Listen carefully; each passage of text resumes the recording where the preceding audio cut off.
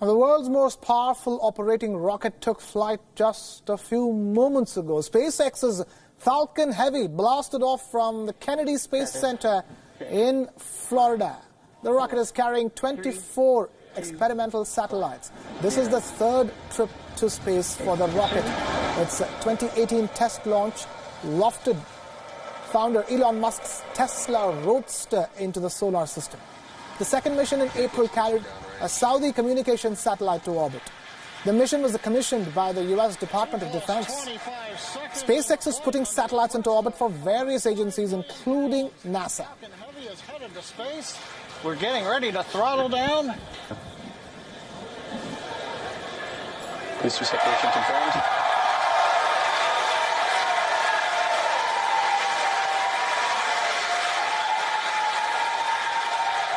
Cheering in the background. It's going on midnight, but a lot of people here at SpaceX.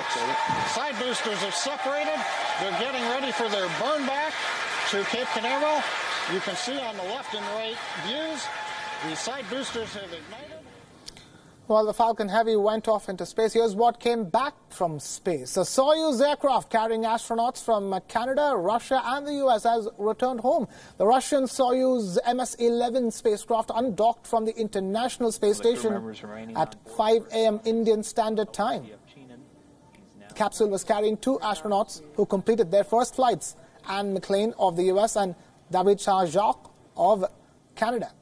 Also aboard was Expedition Commander Oleg Kononenko, who ended his 4th space mission. For Eastern Mongolia. So again, the Soyuz spacecraft undocked from the space station for the first time in 204 days.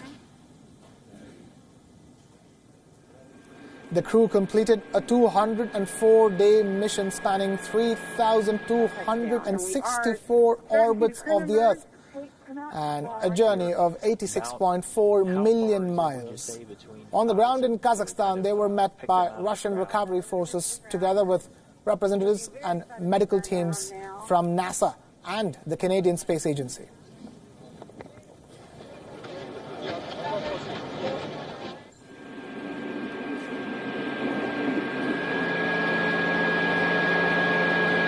Touchdown, and we are starting to see the crew members.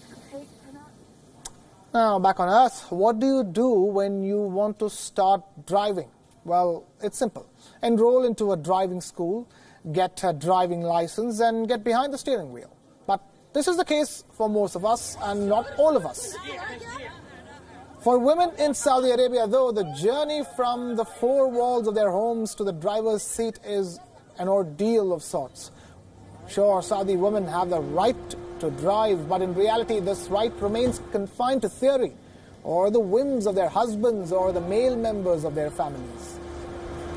So the women in Saudi Arabia have come up with a solution to ensure that their husbands allow them to drive. The solution is a marriage contract. Saudi women today are including clauses such as the right to drive and right to work in their marriage contracts. Like my son. They say it helps them in being independent and also avoid any marital conflicts.